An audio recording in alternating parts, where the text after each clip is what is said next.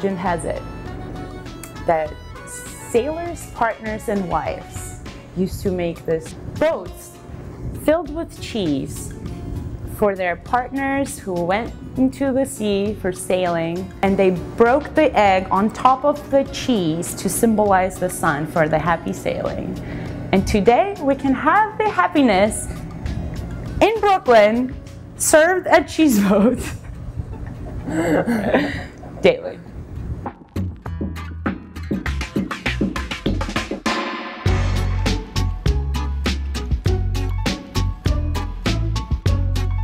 "500 years ago, if there were pirates or sailors, they ate cheese boats."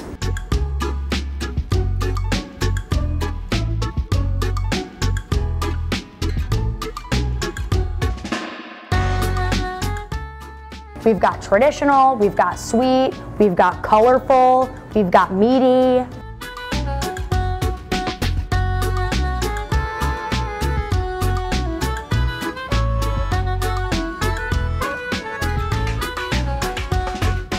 Now it's up to us to decide if they can sink or swim. Well, let's dive in, Jake.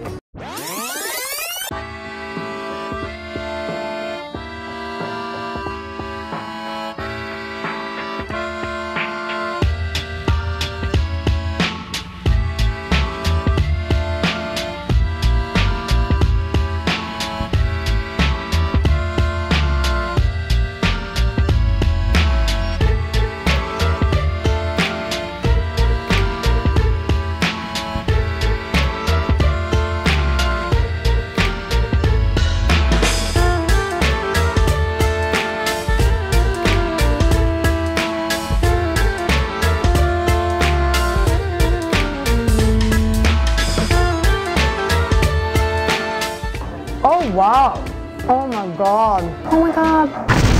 Every single different component is so good. The cheese is fantastic. The spices are next level.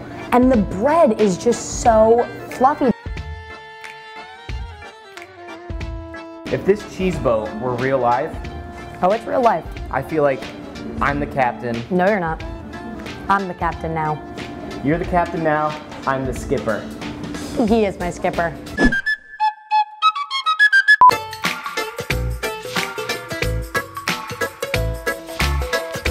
We had a wide variety of the cheese boats offered here at Cheeseboat.